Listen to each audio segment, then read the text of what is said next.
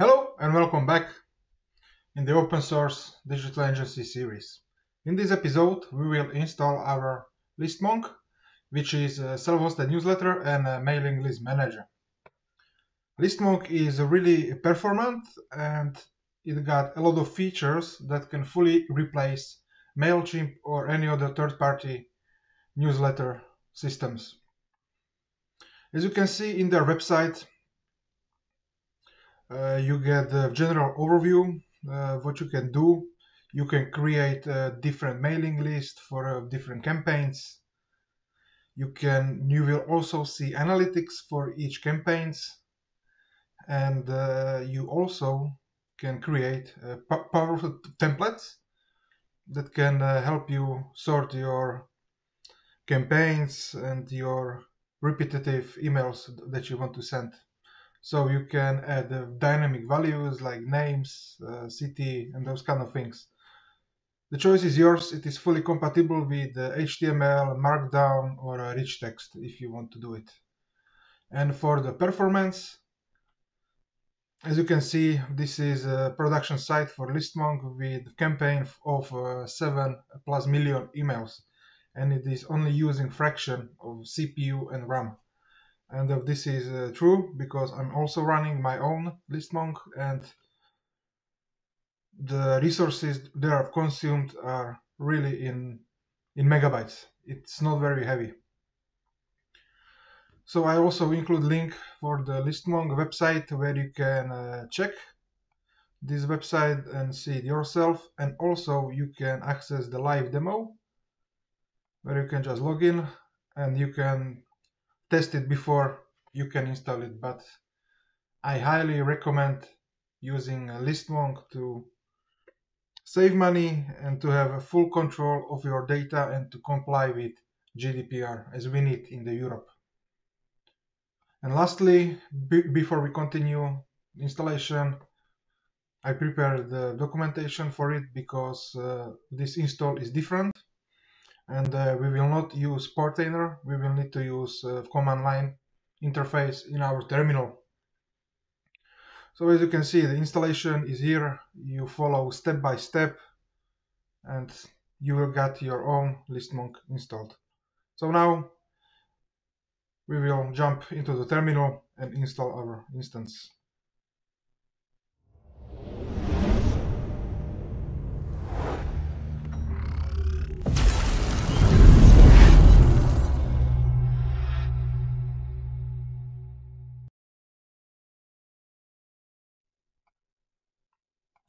So once you logged in into your terminal, first thing you need to do is to update your server. So we will just do sudo apt update and sudo apt upgrade. Press enter. You enter your password for your user, and we can continue after everything is installed. Next thing, we need to create our folder for Listmonk. So you type mkdir Listmonk, $& and cd Listmonk.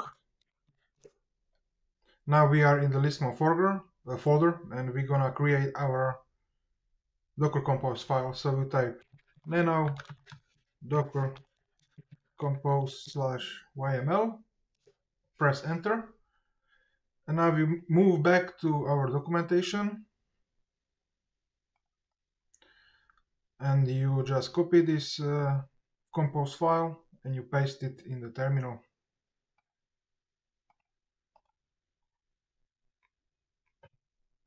You press Ctrl-O to save, enter to confirm, and Ctrl-X to exit. And now we will create our config file. So we type nano config.toml. Also, we want to copy the configuration file from documentation. You click this button to copy.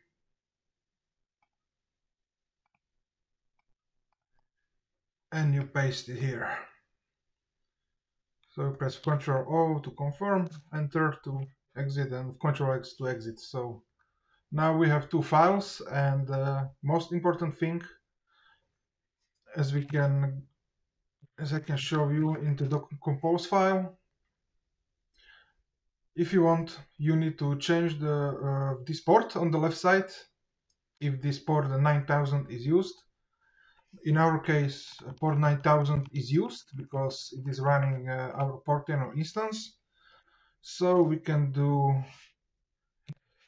9009, and also you want to change the time zone, so you just type Europe, Bratislava. Everything else can be left if you want to leave it like this, but I recommend set up some strong password, and that's it. Control to exit. Okay, and also we will need to edit this port in our config.toml file. So we're gonna open it again. Then config.toml, and here you also need to change the port we edited before. Control X, exit, and that's it. Next thing, once we have those files, we need to set up our database. So you copy the next command that you find in the documentation, and it is pulling the database service, and it will install it. Just give it a minute or two, and our database is created. Next command, we will need to install our Listmonk application.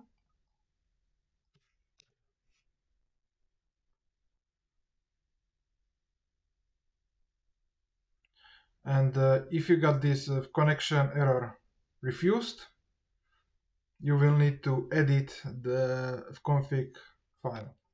So let's just do it. Config,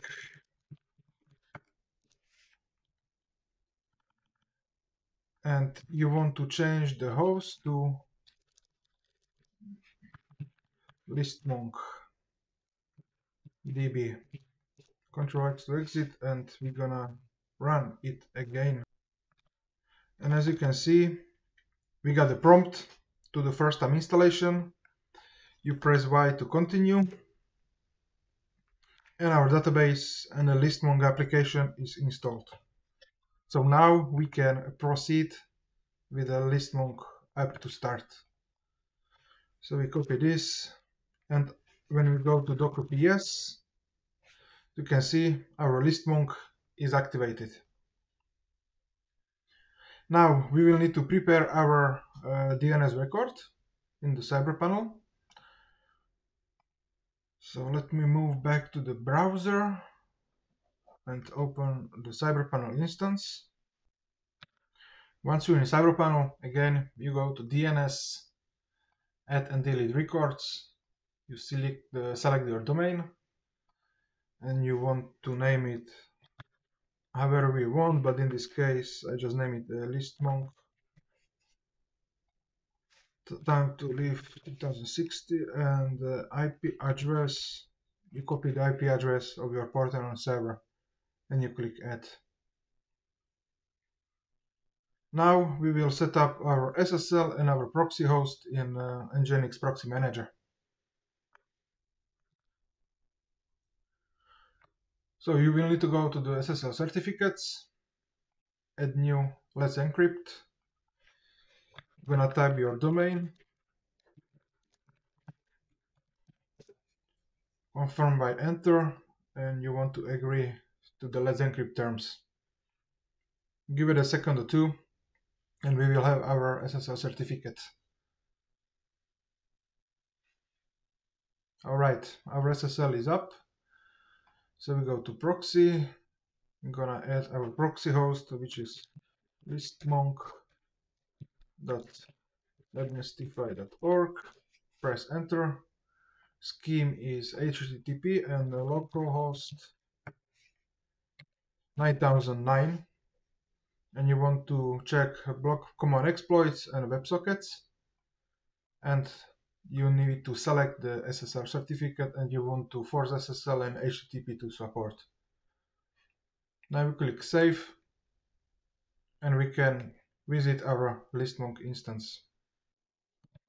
And now when you visit Listmonk or your domain you set up, now you can proceed with login. And by default, login username is Listmonk and password is Listmonk. You click sign in and voila, you are in your Listmonk dashboard.